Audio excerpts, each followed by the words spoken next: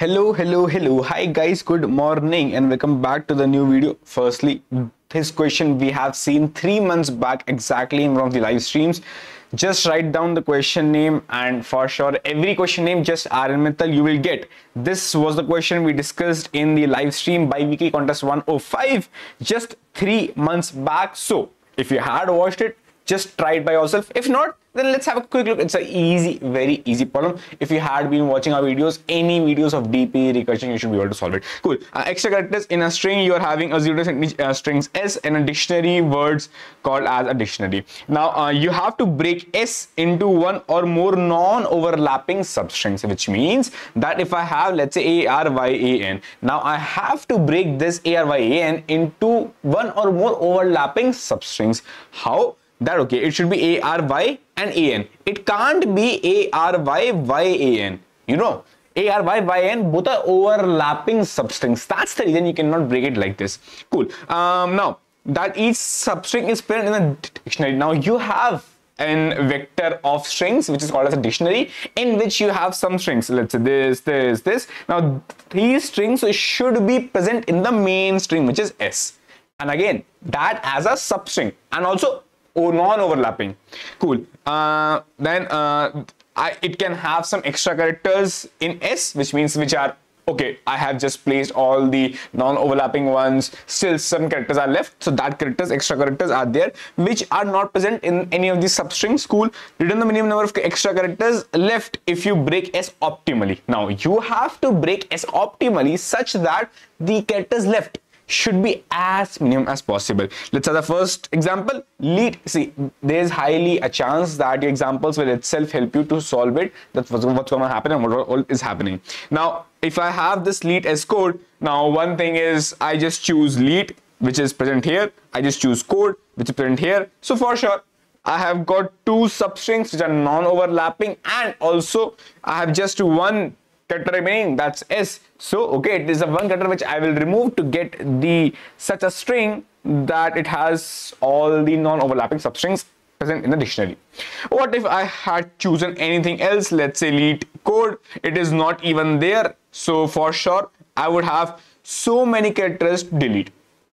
So it's just, we will try it. Okay, now very normal. If I have lead S code, now I don't know by myself like what's going to happen and what's not. So what I will do is I will cool. I'll simply try. Okay, let's imagine this L is in dictionary. Okay, not LE is in dictionary, LET is in dictionary, LETS is in dictionary, and so on and so forth. I will just assume, okay, I'll just start off with this character and I'll assume, okay, it's in dictionary. So at a point of time, I will assume, okay, it is in the dictionary. Lead is in dictionary, or maybe lead S is in dictionary. Then I will just get, okay, hey bro, recursion, can you please bring me what would be the minimum number of characters removal in the later part of the string?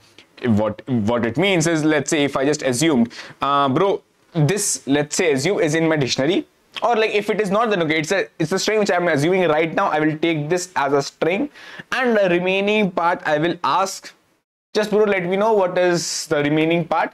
What's the minimum of characters removal required? So it is in the dictionary, so it just gave me, okay, cool bro, you need not to remove anything, so operation for this is actually a 0.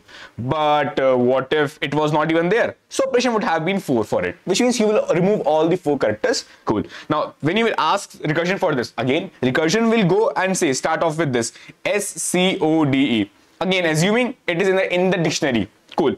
And then finding answer for this, or maybe SC is in dictionary, SCO is in dictionary, SCOD in dictionary, SCODE in dictionary, and so on and so forth. So basically assuming at a point of time this XYZ is in dictionary, or if not, if it is in the dictionary, the operation required would be 0. If it is not, then the operation required with number of strings.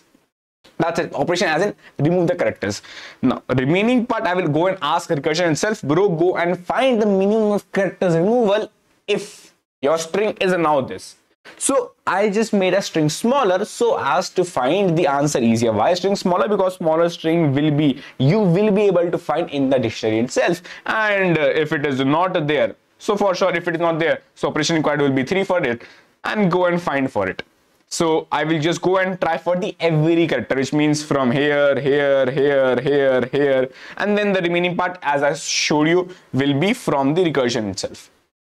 So now we have got to know that, okay, what we're going to try out and what's going to happen. So by now you should be able to know that what's happening and what's going to happen in the future. But still, for you guys, as we saw that, okay, we can start off with, as you're starting off, so we will start off with every of these, which means we will have this now remaining part from recursion, or we can have this remaining part from recursion, or we can have this remaining part from recursion, or we can have this remaining part from recursion. And with this, I'm gonna find the answer considering every. So I will just try for every substring, and I will just go and say, okay, if this substring I will start off with, then what is the number of operations required, and so on and so forth. So here also required, okay, cool. Then I'll go and find the recursion answer for this. Then again it may be required, again recursion answer for this, then maybe again this is required and recursion answer for this. So it will just keep on going, which means although I just showed you a big range, but it will try for, when I say recursion part of this, so it will start off, it will just start off first with this, then next with this, then next with this, then next with this, and so on and so forth. So to try on all the possibilities, we are using recursion. But we also saw one thing, that what if we start off with this lead, so recursion part is this, but then recursion part is this, then again if I start off with S, then recursion part is code. What if I start with lead S, then the recursion part is code itself? So you know, recursion part code, recursion part code, it's a repeating sub problem. So we also know that, okay, we have an overlapping sub problem. So please use also DP so that you just memorize it stuff. You know, you have to use recursion because you can't just manually do and try everything out. So you can just use a DP to actually memorize it. So now exactly you know what's going to happen. Let's have a small logic, how we're going to write it so that we actually code it down. Now simply, as we'll start off with the first index, but as I showed you, I will go on, I will have a loop, let's say saying current index, because at any recursive state I will have, let's say after the recursion, my new recursion shall start from this, which is, let's say it is a new index. Let me have a pink pen. So if it is a new index, which is, let's say IDX. So again, for this, the IDX is this, which means the starting point is this. So I can just go on, say current index is this. Okay, pointing to, okay, it is now the current index. So as to not get the string again and again, I can use the indexing part to actually go and start the string from that index itself. So index is saying, okay, my new string, my right now string, my start will from IDX. And as we showed that, okay, if I have a string as lead, so I need a LET. So if I have my IDX and my current index is moving forward, so I just need the string from IDX to current index. So one way to get this string is either use a substring function from IDX to current IDX, but it can be costly. So, and I also know that I need every string, which means I need L, I need LE, I need LEE, I need LEET. So one thing I can do is I can initialize my empty string, and then I can keep on pushing the characters at current index. So when the current index is at this location, let's name it as C, the current index, so it will just push in L, then it will come here, then it will evaluate, and then it will push in E, then it will come here, it will evaluate. Firstly it would have been evaluated LE, now when it was at the next E, so it will just push in this new E. So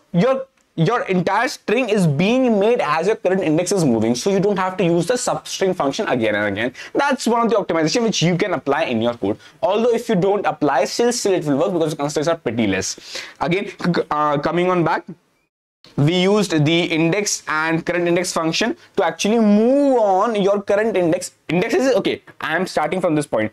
Current index saying, okay, I'll go up till a point such that, okay, I reach a point. Now I'm just saying, okay, I will evaluate the string, and remaining part of the string, it will be evaluated by recursion. But I know I want to evaluate every string, which means I will evaluate L, LE, LET, and so on and so forth. So I will just start from current index up till I have my string left, which means I'll go up till the very end of the string S. Now, as I showed you, I will get the current string, which I want to evaluate. Okay, I'll get the current string. Again, I showed you there are two ways. Either use the substring function, or make the string on runtime, as I showed you, like push back the characters, and keep on making the string. Now, when you have this current string, again, your main answer is what is the operation required for this current string, which means either this string LETS, if it is in the dictionary, okay, cool, operation required is 0. But if it is not in the dictionary, then operation required are 5. 1, 2, 3, 4, 5, right? So I'll just go and say, bro, if this string, this current string, if it is in the map, then the answer is 0. Operation required is 0. But if it is not, then it is operation required at its whole size.